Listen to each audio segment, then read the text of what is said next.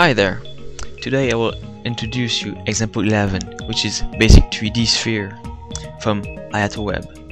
Apparently people has a hard time with step 2, which is to reproduce the sphere.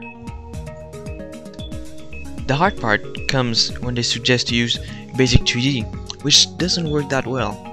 So in this tutorial I will go through example 11 and suggest a new method. So first of all, let's save one of the sample, the ring.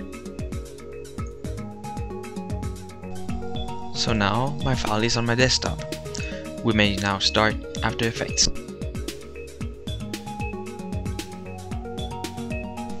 So first, I will create a new composition. Let's call it Com1. Now we'll import the picture. Go in File, Import, Files, and double click on the picture, and then drag and drop into the composition. Now I will reduce the scale of the picture so it fits into the screen. So I will go into Transform, Select Scale, and reduce from 100% to, let's say, 50. The first thing I will do is to apply the rotations. I will activate the keyframes for the rotation properties.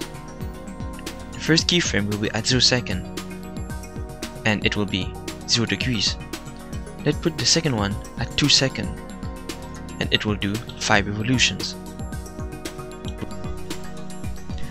Then, when we have rendered the video, it should rotate in a circle. So now comes the tricky part.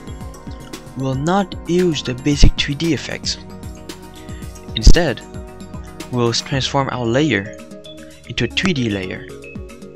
In order to do it, we'll activate the 3D layer mode here. As you can see, we'll have the XYZ component. Then, what we'll do is to apply a rotation to the X-axis, like that. And so now the rotation is tilted. We'll do the same thing for 3 other layers. So let's select our first layer, copy it, and paste it 3 times. Now we'll put numbers to make it easier, 1 to 4 for instance.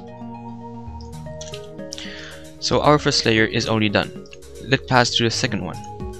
We'll tilt it differently, like that for instance. Same thing to the third.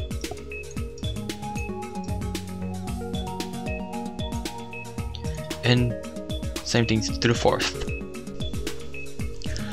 Now what I want to do is to remove anything that is black, so we can only see the white ring. In order to do it, make sure that your mode column is activated. In order to do it, right click on the title bar, select column, and make sure modes is engaged. Then switch from normal to screen for every single layer. Then, as you can see, only the white rings are showed. Finally, we'll apply the blur and glow effects.